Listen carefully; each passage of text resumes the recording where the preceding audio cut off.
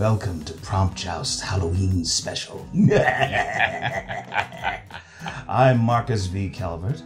Weston Kincade, horror and mystery author. Yeah, right, sci-fi. Welcome to Cleveland's dirty little secret. Think of this as a show where two tales enter and one tale leaves. Now, there are rules to this fair encounter. You can find them on Facebook.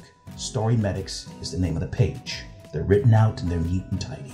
But I think you need to see it as it's played out. Don't worry, it's not that complicated. Now, we did the coin toss because it's really dark in here, and you won again. I'm just lucky like that. Who goes first? You do. Vegas. Alright, prompt master. Where? Not just where's the prompt, where's the prompt master? Did you feed him this morning? Define feed. Well, where's your phone? It was a graveyard smash. You're not calling me. Prompt master, where are you? Really? He's at the vet. Again? Rabies? You know we're filming today. Yes. Yes. He sent an understudy. Leo? Leo. Oh, okay. Nice name. So, Leo, where is hi. the prop? Oh, there. Okay. Well, Hiding in plain sight. let's get to it, shall we? The prompt appears to be...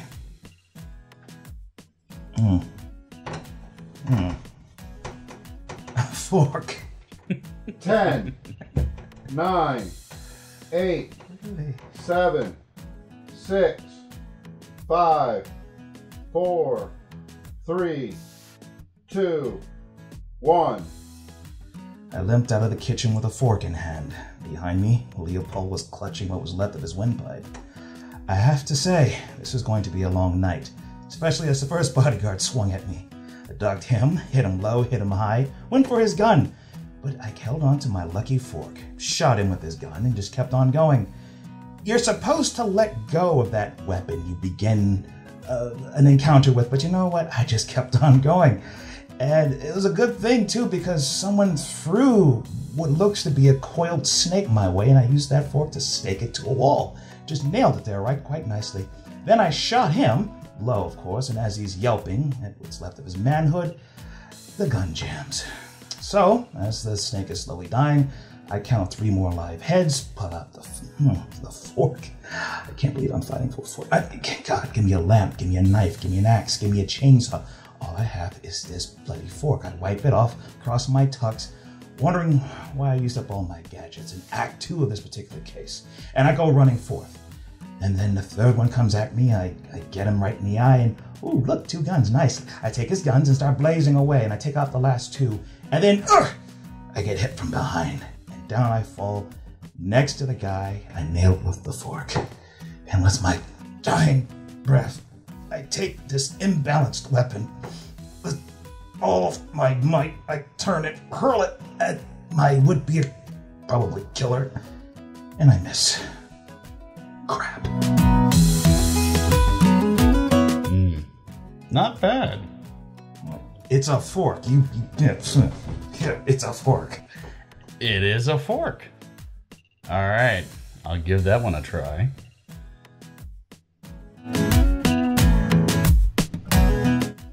Robert sat twirling the fork on his plate. It was really unique. Not the fork, but what looked like spaghetti inside. I'd never been to a Halloween dinner before, but the spaghetti and sauce didn't seem quite right. I mean, the red, marinara or blood, I couldn't quite tell. It looked somewhat congealed and chunky. And as I watched, there seemed to be strands of hair. Boiled, he says. Boiled hair makes the best. It slurps just right. Now, I wouldn't necessarily try this myself. I didn't have much choice with a gun to my head, but after 4 days without food, something about it just looked appetizing. I pick up my fork and stare at my plate. The remains of something or someone just staring back at me.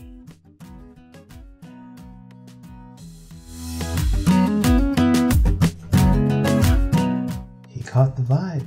He really caught the vibe. All right, I'm sorry. Leo chooseth the winner.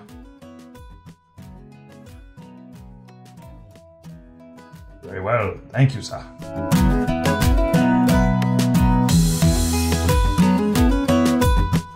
All right, You did it. Good job. I pulled that out of my left nostril, man. And you did a good one, by the way. This one.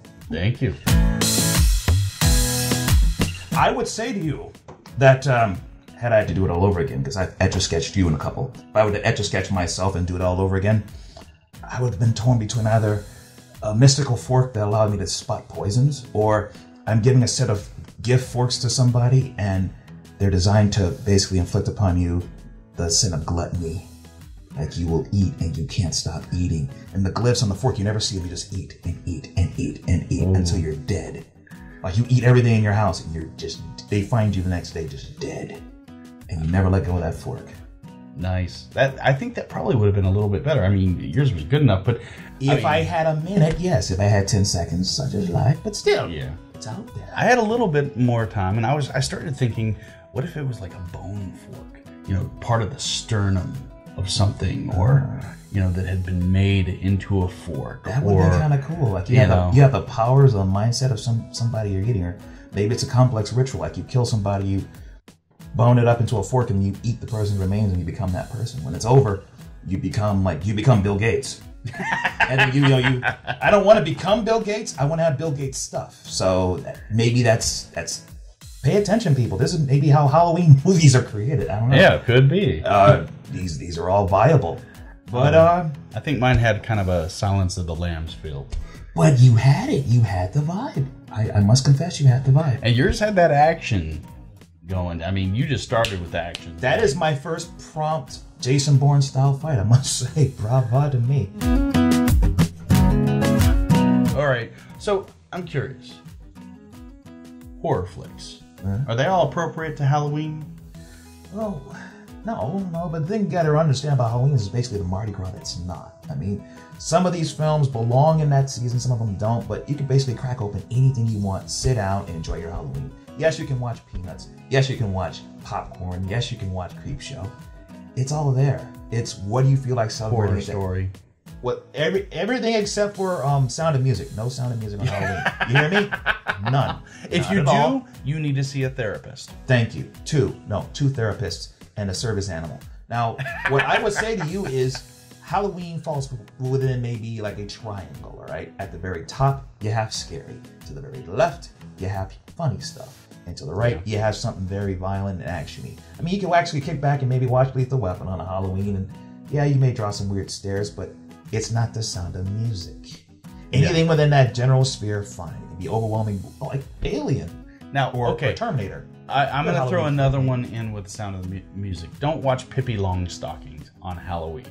Okay, that's I can't see that.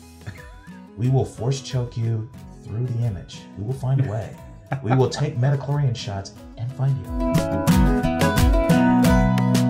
I was over at a friend's house, and I was young, probably 8 or 9, and his parents had rented 2 movies for us. It was Halloween. They'd rented Texas Chainsaw Massacre and Pet Sematary. And I'd never seen any horror movies like that. I was not familiar with Stephen King or anything. And watching those made me jump out of my skin multiple times. And then I didn't walk home, but I was certainly shivering under the covers that whole night in the sleeping bag. Only 2 movies had an impact on me. Both times I was a kid. First one was, for some odd reason, in my school, they showed the black and white very first Night of the Living Dead. Oh, and I had to walk out halfway through. And when I finally saw it in my 30s, I'm like, you know what? This almost looks like a really dark Twilight Zone episode. And the brother, oh, I don't want to spoil it. But, oh, the brother. Oof. And then Aliens 2. I went into a crowded theater on a summer, like opening weeks when it came out, right? And I gotta say, when I walked out of there, I was happy to see daylight. I was scared to death. Might have been like early teens, but geez. So Aliens was one of those. In my teens, Predator too. It was one of my birthdays, and we rented all the Nightmare on Elm Streets that were out at the time, and we watched all those at my house. I had a friend who I lived in the mountains, so our houses were kind of far apart, about half a mile apart, and he was over and we were watching it. And there was a part where Freddy is walking by and he's got his claws and he's raking them against chains as he's walking through one of the dreams. And so movies are over and we're going to go stay the night at my friend's house about a half a mile away. When we go outside, my dog is out on his leash on a chain. And we used to have this little metal railing that goes along the deck so that the chain wouldn't get caught in the deck rings. And so we start walking and my dog comes running out to say hi to us. And that chain scrapes across that metal thing, and we didn't stop running until we were in that dude's house.